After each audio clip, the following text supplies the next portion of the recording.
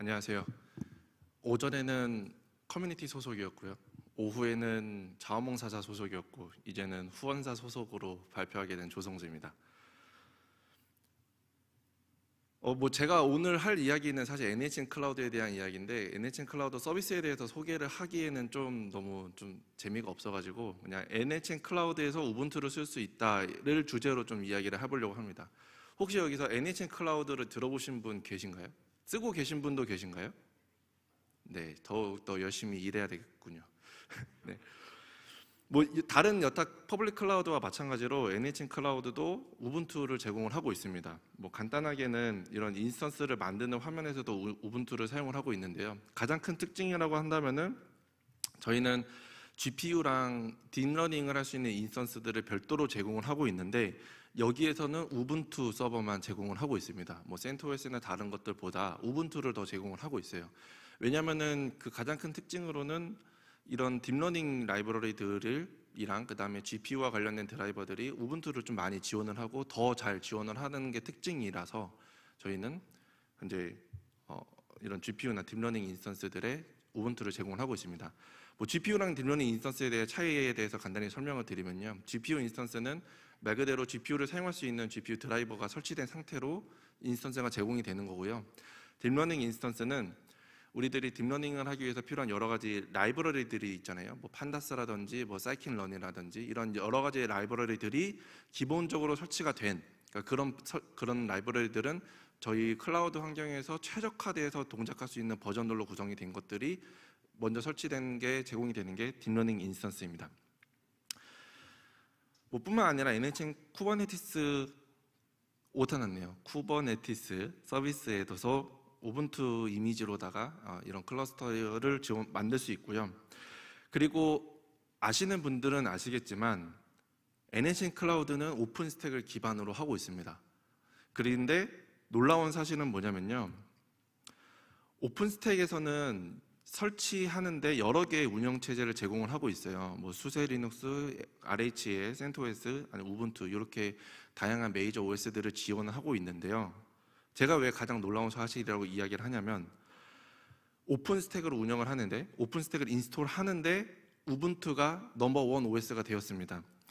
보시는 이 장표는 사실 2021년도에 리서치한 자료인데요. 여기서 보시는 숫자가 잘 안 보이시죠? 48% 응답자의 48%가 오픈 스택을 인스톨하고 오퍼레이션 하는데 우분투를 사용을 하고 있다고 대답했어요. 그 정도로 오픈 스택을 쓴다고 하면은 우분투를 많이 쓴다는 이야기죠. 그게 왜냐면요.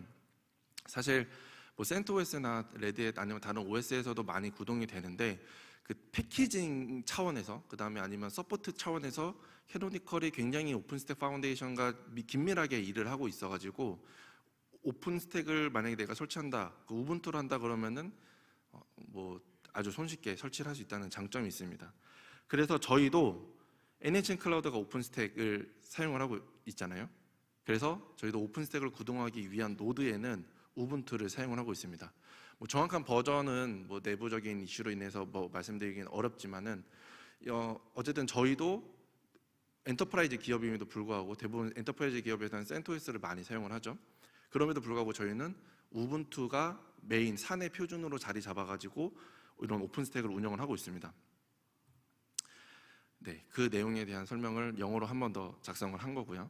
그래서 계속 하트 뒤에 왜 네모가 따라 붙는지 모르겠는데요. 요거 마이크로소프트가 처음에 마이크로소프트 러브 리눅스를 좀 착안해서 만든 장표인데, 네, 저희는 NHN 클라우드는 우분투에 굉장히 친화돼서 일을 하고 있습니다. 심지어 저희 내부적으로도 오픈 스택을 약간 커스터마이징해서 이런 우분투 서버들을 배포를 해야 되는데요. 오픈스택은 파이썬으로 짜져져 있어서 만들어져 있어서 PIP 인스톨 같은 걸로 오픈스택을 배포할 수도 있는데 저희는 그 내부 프로세스도 다시 저희가 만든 소스 코드를 데비안 패키징해서 apt 인스톨로 저희가 만든 오픈스택을 인스톨할 수 있도록 이런 프로세스를 갖춰서 운영을 하고 있습니다.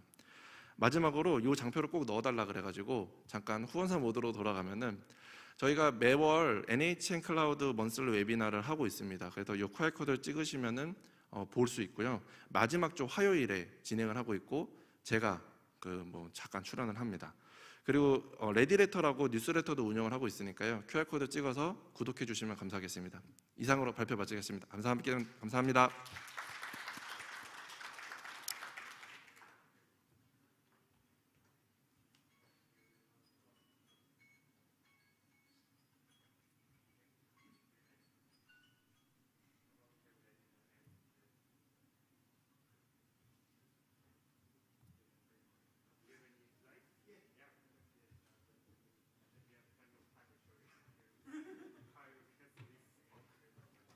You use your own laptop, right?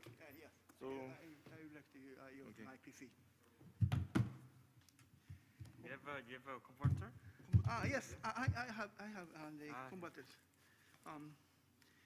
HDMI or the Yeah, we RGB. yes. Oh, Yeah, that's great. interesting. Yep. Great. Thank you. Oh, sorry. Here. Oh, sorry.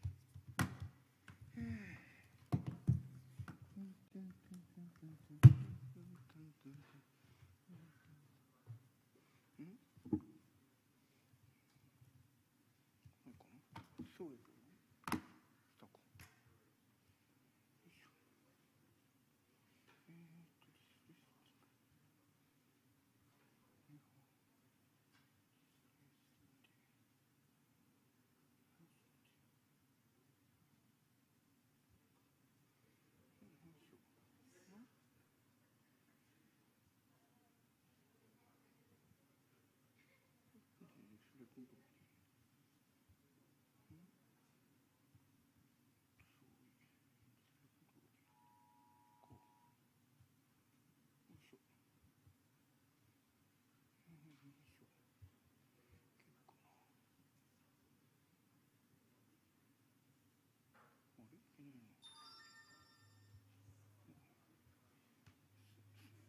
Sorry, hold on a second, please. Yes. Any help?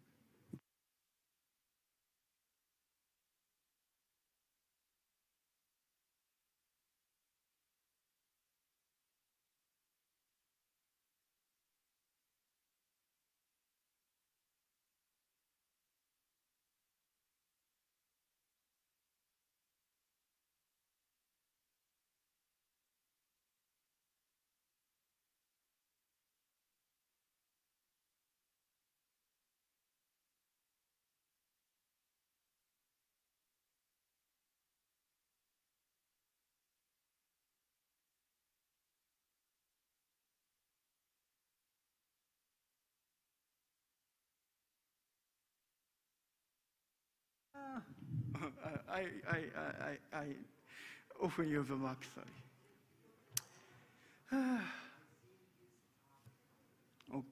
Open.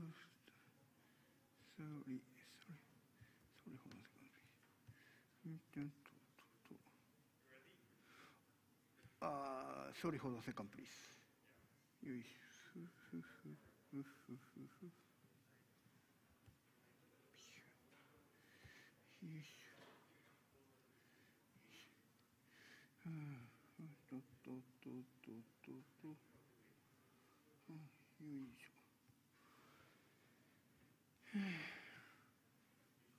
Oh.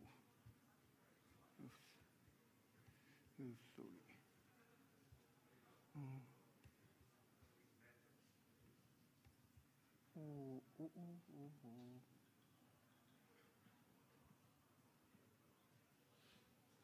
Okay. Go.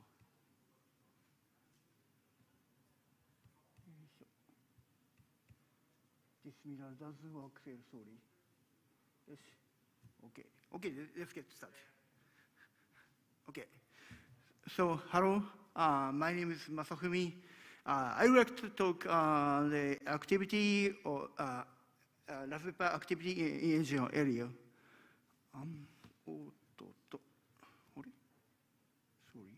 Oh, this is me. My name is Masafumi. I have been the confirmed Raspberry Pi community over decades. Established Raspberry Pi community in 2012, and keep collaborationship with the Raspberry Pi Foundation and Raspberry Pi training over the decade. Lately, I'm looking for the Asian community to help them. Oh, sometimes doesn't work. Sorry. Oh, okay. This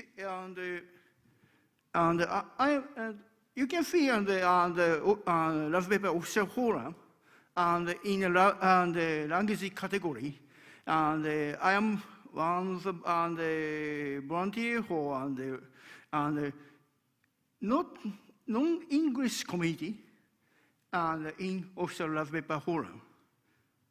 And so I went to the Raspberry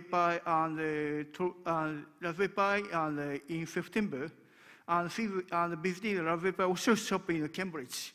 And you can see all Raspberry Pi products, and like something at a museum, and at the Raspberry Pi official shop. And you can see some sticker. Raise your hand on such a stickers in the sticker booth.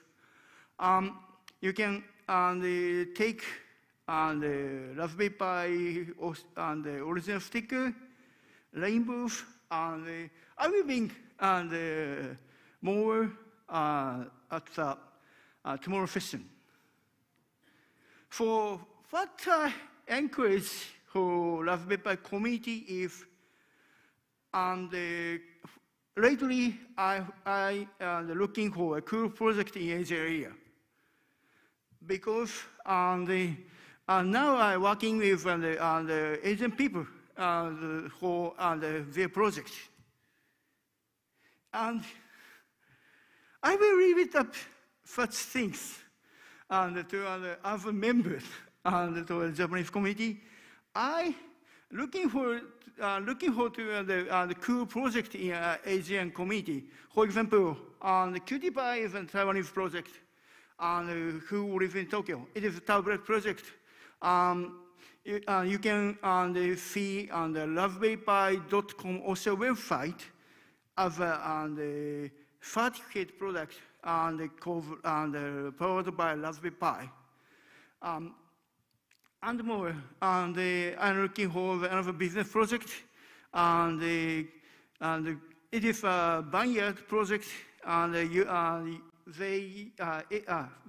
he used the Raspberry Pi to measure the temperature and measure temperature and humidity, and to control the chemical spray to make a good wine.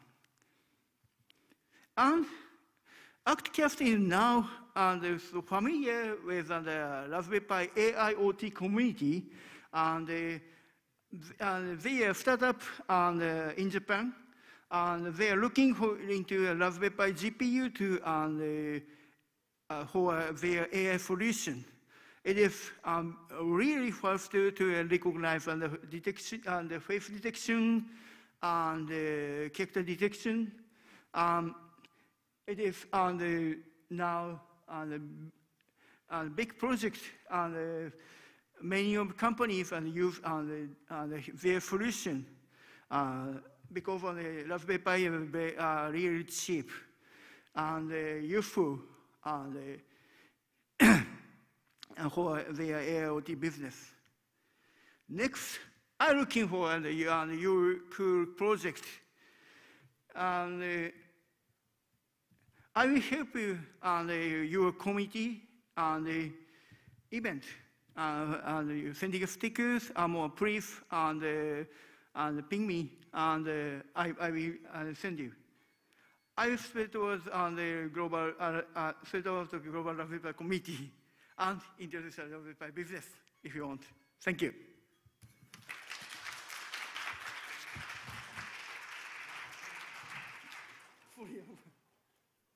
Fully over time.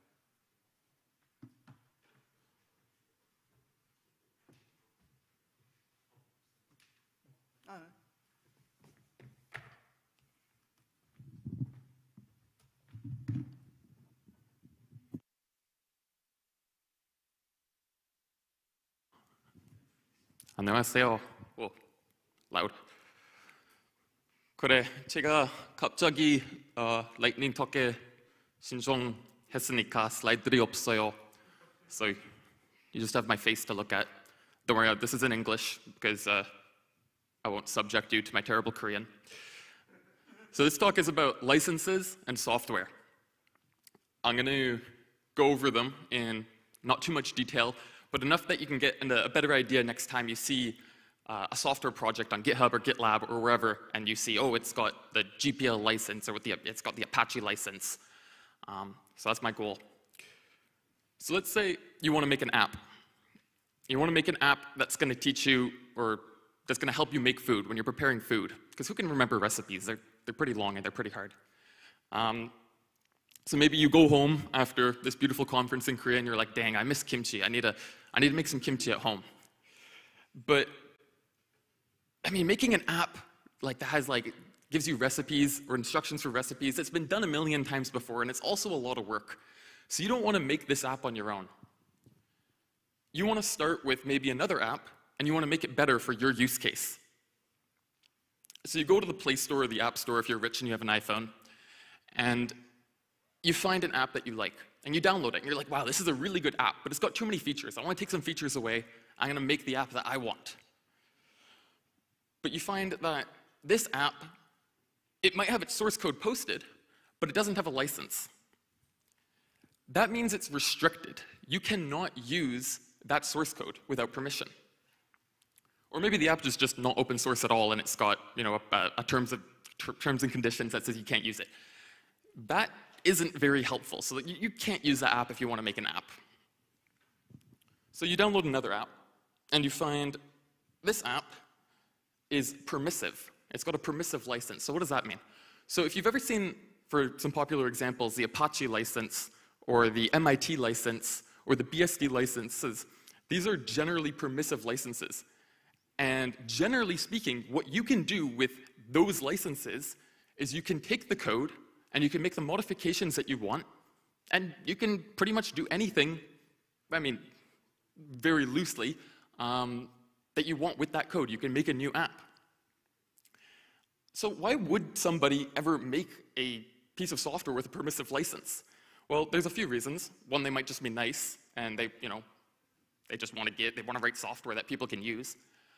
Two, they might just be really excited. They've made something really cool, and they want as many people to use it as possible. Even if that person might take their app and make a more profitable version or a competitor, they don't care. They're just happy to see their work get used. So they'll choose a permissive license. I was going to get into that a bit more, but I'm looking at the time. I don't have much. So the third type of license that is pretty popular, especially in the open source community, is the copyleft license. And this was largely popularized by somebody named Richard Stallman. But he had the idea that you're going to take the license legality and kind of flip it on its head. Usually licenses or copyright licenses, they're restrictive. They mean that you can't use my product, right? But copyleft licenses, they take it differently. So let's go through an example. Let's say you go to the Play Store and you find a really cool app and you want to turn it into your cooking app.